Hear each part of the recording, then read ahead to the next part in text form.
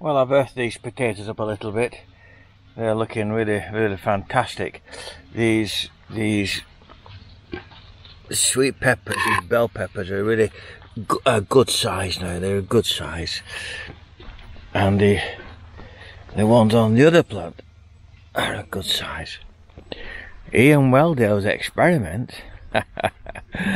Ian Weldale's experiment is they're quite stunted, the peppers, but the foliage is good. These big leaves are the pumpkins. They've come on whilst I've been away. And May's harvested already lots of tomatoes from this frame. There's some here, lovely, going red and look fantastic. You know, I'm looking forward to taking some of those off the vine and eating them direct. I've got my scissors here. I'm going to top off now, stop them growing any taller, and cut them down a little bit. But it's a warm afternoon. It's a warm afternoon. This grape on this side has developed some nice foliage whilst I've been away, and I don't know what's going on with that. On this side, the grape is continuing to grow up the string and along the wires, so all is good. Wow, it's about 3 o'clock on Sunday afternoon, and trust me, I think I'll be asleep within the hour. So it's looking good. Tomorrow I'll get the mower out and I'll mow the lawn, although already there are some small brown patches appearing because we haven't had the rain. Although we had a couple of days of rain in Pattaya, and even though we were up the hill and out of the city, one area I was worried I was going to get stuck in the Honda because the road was flooded, and it must have been 18 inches or 12 to 18 inches deep. My word, it don't have to bucket it down. So, oh well. Well. The old dog Leo's disappeared. May said he's not been back for 3 days. I mean, he's very, very old, and he's not been. May's looked after him on a daily basis, and she thinks he's gone somewhere to die. You know what dogs are like.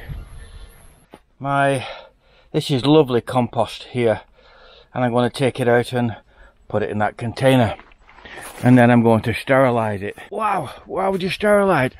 Well, I'll tell you why I would sterilize it. Because there are bugs in.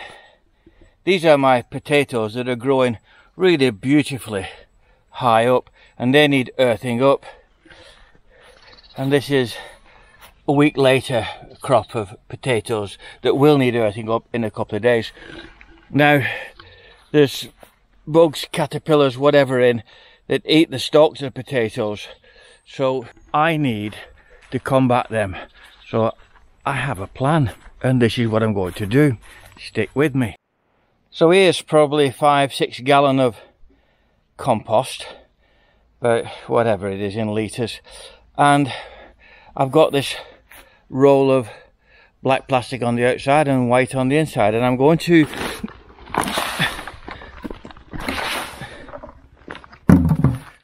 dip the compost out on there. It's already a big bug there, another big bug there. So there's it spread out, so I'm going to cover it up now. Look at that big rascal.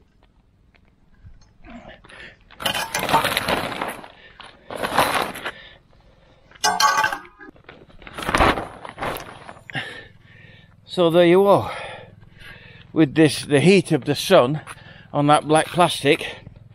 Whatever's in there is going to be toast. So I'm going to put some blocks on that and weigh it down, and it's Monday afternoon. By Wednesday afternoon, whatever was in there will be gone. pretty much sterilized. So there you go. The job is indeed a good one, one hopes. Well, it's a warm, humid Monday afternoon, and I was going to get the mower out, but I've decided, I'm still tired, so I've decided that a Dr. Leo is more appropriate. Now look at this. Wow, my beautiful tomatoes are turning ripe.